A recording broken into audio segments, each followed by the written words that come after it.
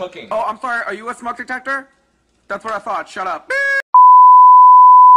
I should have left you on that street corner where you were standing. But you did. Oh, sorry, I fell asleep while I was waiting on you to make me a sandwich. Go back to sleep and starve.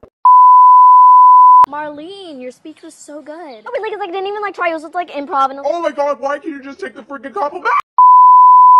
How much money do you have? Like 69 cents. You know what that means. I don't have enough money for chicken nugget. Hey Gary, let's play chicken. We both try to kiss each other and whoever backs away first is the chicken. Ready? Dude, you chicken! Narrator?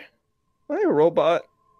No, Sarah, no. Look at me. Look at me. Look at me. You're not a robot. You're a failure. Buckle down and do your work or you'll end up at McDonald's. We going to McDonald's if I don't do my work? No. I hate preppy chicks. They're always like, oh my god, did you see that cute guy? Die in a hole. It happened last night around 3 in the morning.